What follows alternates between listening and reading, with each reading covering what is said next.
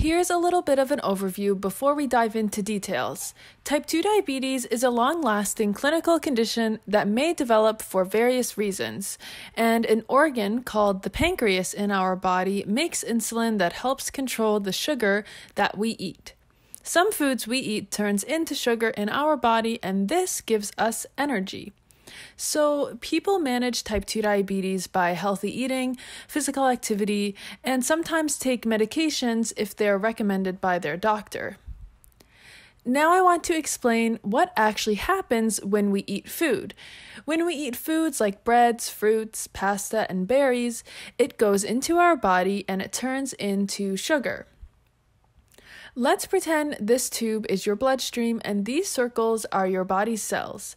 In order for you to get energy to do your everyday tasks, like walking or reading, you need sugar from food. These S's that I'm drawing are sugar in our blood that comes from food. And now, this sugar has to go into these cells, just like gas needs to go into a car in order for it to move. So, how do you think it gets inside here? Well, our body has a pancreas, and that makes something called insulin. The insulin is like the key that unlocks the cell doors and lets the sugar go inside so that we can have energy. This happens over and over again every time that we eat.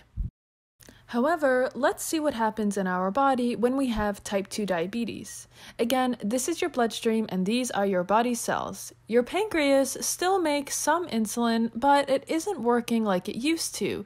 So when we eat food, the food still changes into sugar, but the sugar isn't able to get into our cells.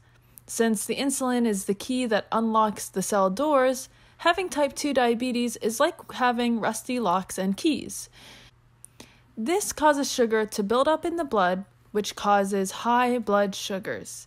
It's important to understand how to manage these high blood sugars. People manage their diabetes by eating well and by exercising, and some take medications. Understanding what happens in our body when we have diabetes can help us be more confident in managing it. And in the next video, I'll talk all about food, specifically carbohydrate foods, and I'll give you practical tips on how these foods can help you manage your blood sugar levels.